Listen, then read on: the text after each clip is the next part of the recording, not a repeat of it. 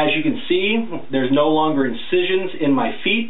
It's soft, supple skin, and you know, the symptoms of the athlete's foot is gone. My heel and my pad is completely healed, and you know, I no longer have itching, no longer burns, anything like that. So basically what you want to do, you want to take your hand and spray the oil into your hand and then massage it into your feet like so. Make sure that you really massage it into the heel. Make sure that you really massage it into the pads of the feet. Now the great thing is, with the olive oil as well as the coconut oil, it's going to have healing properties for the skin. And then what you want to do is you want to make sure that you put an ample amount in between your toes. Make sure that you rub it in really, really good.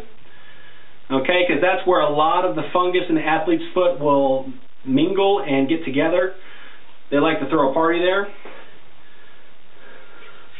Alright, and then you want to completely rub it in to the feet and rub it on the back of the heel as well as on the ankle so that none of the athlete's foot tries to spread. In applicating to the nails, you want to make sure that you put a good application on the nails and rub it in so that you can make sure that you don't have any fungal growth on the toenails. And the great thing about this is if you have fungal growth or fungal buildup on your toes or your toenails, it will actually start to eat that away slowly but surely. Once that is done and your foot is sufficiently applicated,